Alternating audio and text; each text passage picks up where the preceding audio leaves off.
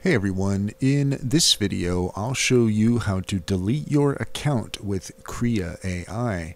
In order to do so, first off, if you are logged in at Krea.ai and you go up to the account option up at the top right hand corner, you will find the manage account option. However, if you look through here, you are not going to find any information related to deleting your account. That is because in order to do so, you're either going to need to reach out to Krea through Discord or you're going to have to send them an email. That information can be found under the profile. Let's see here, manage account. Then I think it was under billing here. Actually, there we go. It's under the view all plans. So if you went to pricing, that's where you want to go there.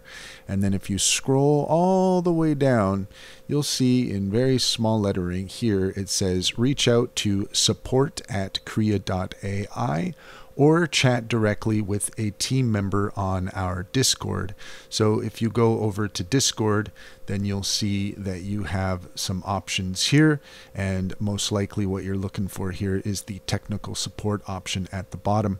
You are going to need to complete a few more steps before you can talk to anybody, but that is most likely how you're best going to get a hold of somebody. Otherwise, you can send them an email at support@Krea.ai. That's all there is to it. If you found this video helpful, please like and subscribe for more helpful tips.